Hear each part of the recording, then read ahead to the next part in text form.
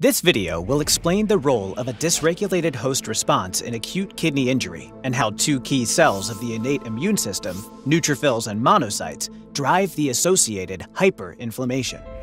The innate immune system is the first response to signals from damaged tissue or invasive pathogens. However, a wide variety of triggers, including trauma, injury, bacterial or viral infection, and major surgery, can increase the likelihood of a harmful, imbalanced systemic response known as hyperinflammation, leading to shock. The pathogenesis of acute kidney injury is associated with hyperinflammation, which, if uncontrolled, frequently progresses to other organs, like the heart and liver. The resulting multi-organ damage and potential failure contributes to significant morbidity and mortality.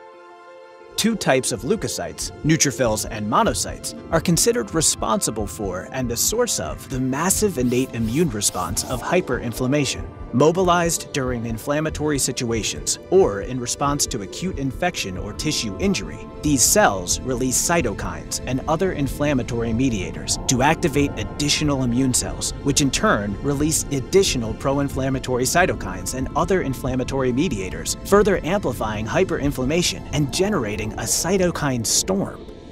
The most abundant white blood cells in the human body, neutrophils, make up 60 to 70% of circulating leukocytes and are the innate immune system's first line of defense.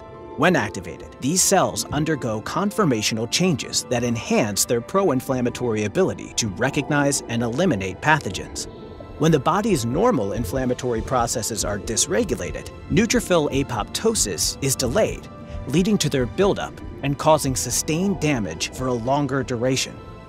Monocytes are the largest in size compared to other white blood cells and exist as different phenotypes. These can be either pro-inflammatory or anti-inflammatory. The latter plays a more reparative role.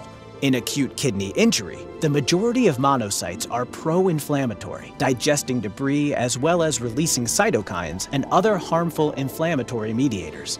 When pro-inflammatory and anti-inflammatory signals are no longer in balance, hyperinflammation is perpetuated. Leukocyte activation contributes to the pathophysiology of acute kidney injury, including kidney tissue damage. Activated neutrophils, for example, aggregate in the blood vessels, causing sludging in renal blood flow, leading to ischemia due to poor circulation. Activated neutrophils then egress from the leaky blood vessels and move into the kidney interstitial space, releasing degradative enzymes. Together, these processes cause kidney tissue damage. This phenomenon also happens systemically, which leads to multi-organ damage and failure.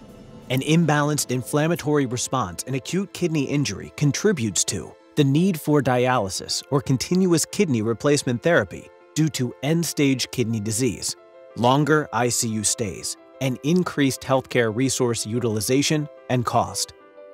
Despite advances in care, patients with acute kidney injury continue to experience a mortality rate between 40 and 60% in adults, and roughly 50% in children. As such, there remains an unmet need to better target the source of hyperinflammation of acute kidney injury and other acute or chronic illnesses.